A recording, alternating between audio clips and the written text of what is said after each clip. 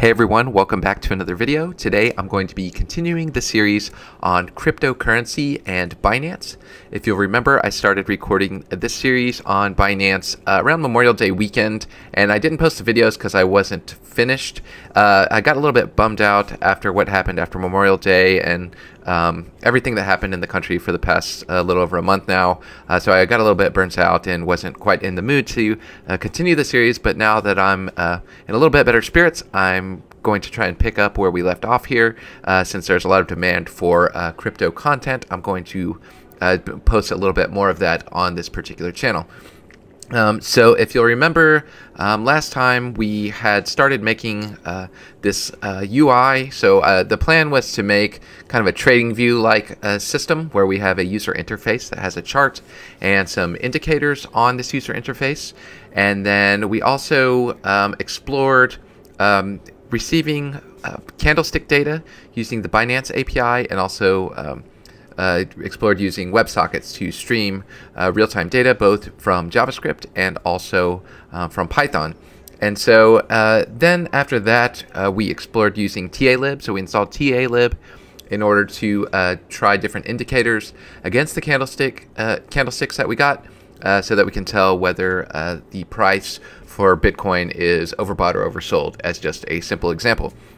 So now what we want to do, now that we have this UI and also we have, some simple scripts to parse CSV data with 15-minute candlesticks and, run a TAlib RSI indicator, for instance, on this data set, I want to start hooking up a backend to this web UI. So we have a web UI that's written in JavaScript, and we have the ability to stream Bitcoin price data to the console, and I believe we showed that last time. So that's all inside of an index.html file.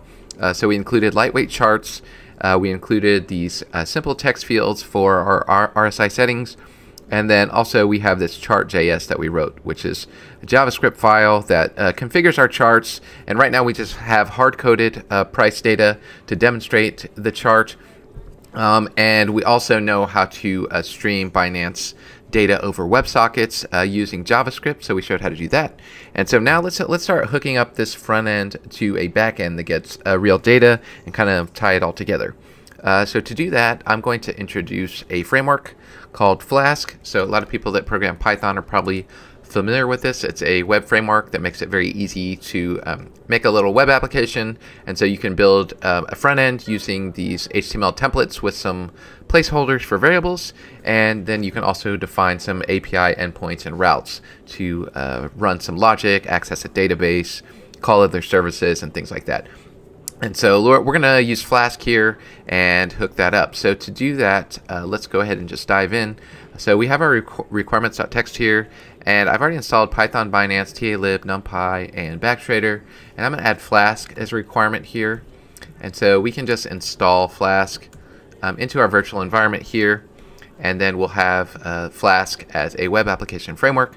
And then let's just copy the quick start example to create a Flask app, and I'll demonstrate how that works, and then we'll start filling in the simple endpoints with more specific ones for our application.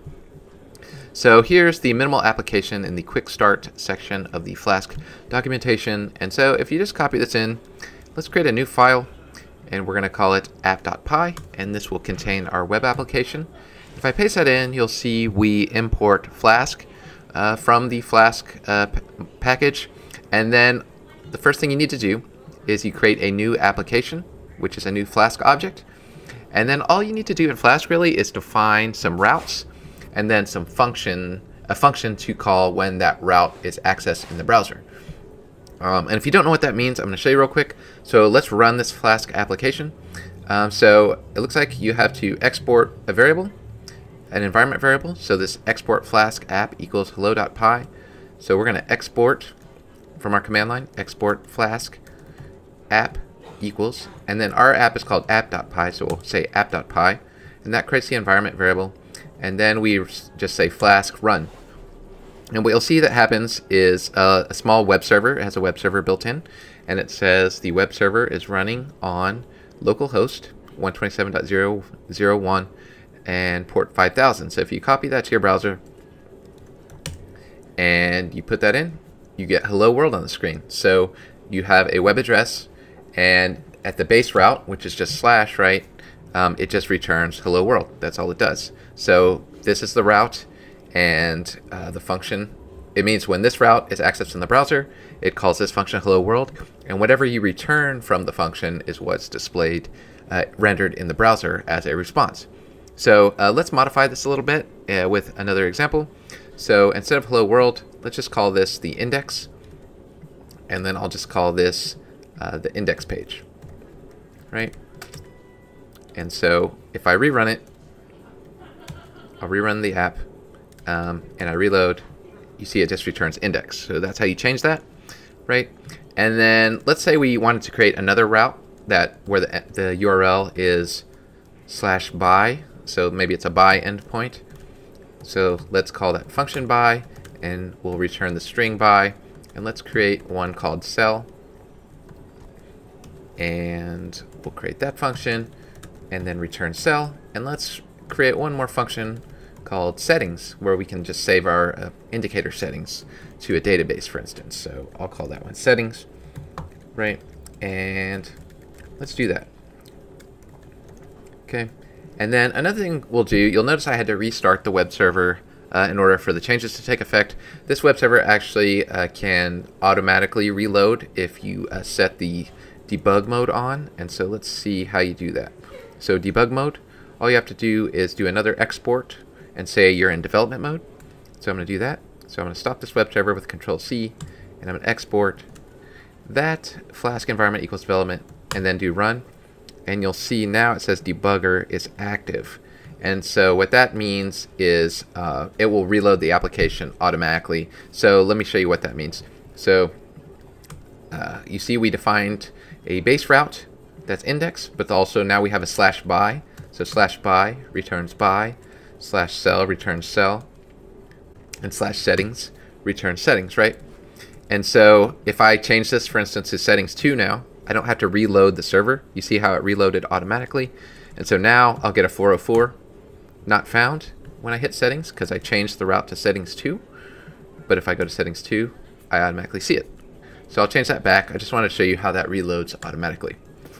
And also note in debug mode, if I make a mistake, so let's say my home page, I leave that out like that, and it tries to reload, and then I try to hit my endpoint, the base URL here, I see a syntax error, so it shows me some debugging information in the browser to help me know where the error is. So it says end of line scanning string literal, and it points to that exact point.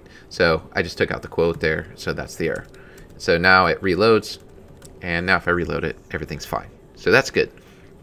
All right, so we're not just going to be returning a simple string, right? What we really want it to do is we want it to look like this. We want to have a chart. We want it to have, a user interface. So we already have this index.html file created. And so what we want to do is use that in our Flask application. So to do that, we're going to want to use Flask templates, which are Jinja 2 templates. And so if you look in the documentation here for Jinja, right? So all these are basically some HTML like this, but it has some nice syntax for like looping through a list, some placeholders like if you want to change the title. And so there's a bunch of different tags that you can embed in. So it just basically is a templating language that we use. But the baseline, it's really just some HTML, but with ways of looping through Python lists and displaying variables dynamically and so forth. So it's like some HTML with an extra layer of programming on top of it. So what we can do is this index.html that we had saved in the previous lesson, right?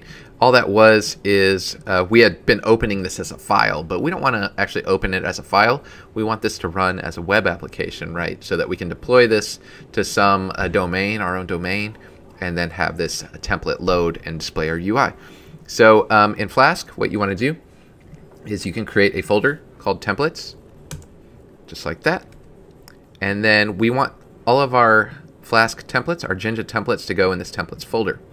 And so let's move. So I'm going to move index.html to this templates folder.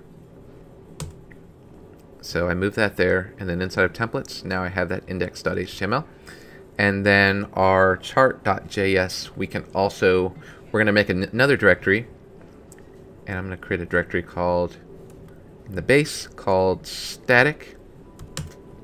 And that'll just be our static JavaScript and CSS files. And so I'll move chart.js to static. And that's in there. And so now we're getting the structure of an application. We have our JavaScript and CSS and static. We have our HTML templates in templates. We'll probably make a data directory. So let's make a data directory just in case we need these CSV files later. So we'll make a directory called data. And let's just move our CSV files into there. And we're just going to gradually organize our application more and more. Right? So data has some CSV files that we downloaded. We probably don't need these later. We're going to obtain these dynamically, but I'm just saving them for now. So we have our app. We have our backtrader TAlib. So I have this prepared for later, but we're not going to go into this quite yet. We're going to make some modifications to this. And then we have our ta.py that we ran earlier. And so any Python code we have here, we're going to gradually add that into to modules and then pull them into our web application here. So import them in and then make it where these endpoints actually call the technical analysis functions from TAlib and also call the Binance API. And let me see this dataset.txt here. I'll go ahead and move that also into data. So I'll do that. And then, yeah, so we're going to clean this up more and more so that our project is well organized into a structure. We just started with the basic HTML file and some simple Python scripts, but we're going to organize this into a full stack web application. All right. So here's our app. And then we have an index now, an index function that returns the string index. But what we want to do is actually display a template, an HTML template.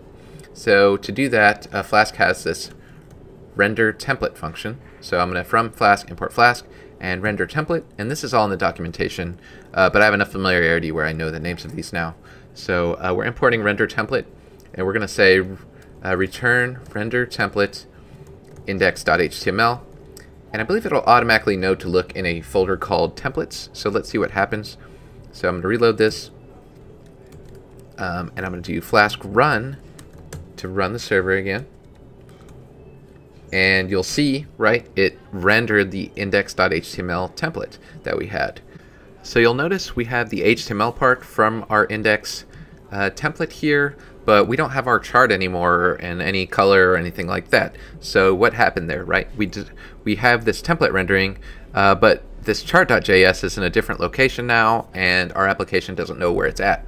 So to fix that, we're going to go back here to the Flask quick start here. And I believe there's a static, yeah, so there's a static files function here. And so we need this little URL to generate a URL to a particular asset.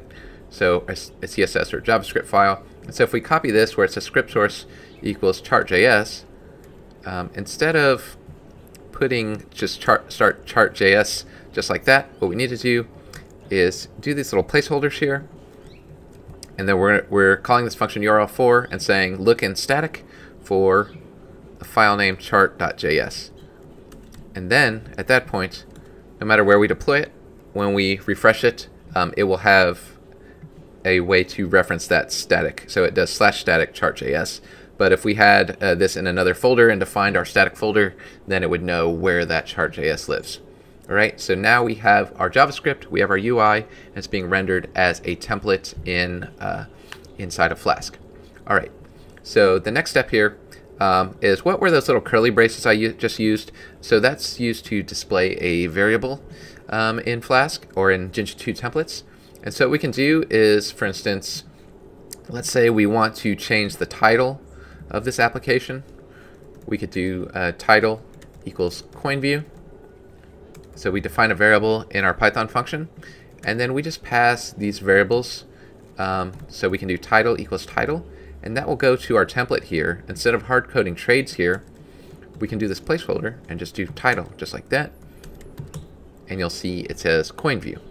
And so if we want to save settings to a database, for instance, like this 14, 70, and 30, then what we could do is when the page loads, we retrieve those default settings from the database, and then we send them over to the template and then display them in the template. That way different users of this application could have different settings of their own.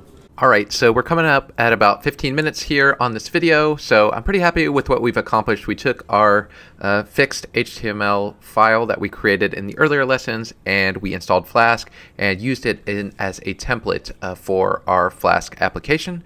And we've also defined some simple routes, even though they don't have much logic in them yet. So I'm going to stop the video here. In the next video, I'm going to continue on and add some logic to actually interact with cryptocurrency data and Binance API from Flask. And so we'll gradually start hooking up our front and back end and bring it all together into a full stack application. All right, thanks a lot for watching, and stay tuned for the next video.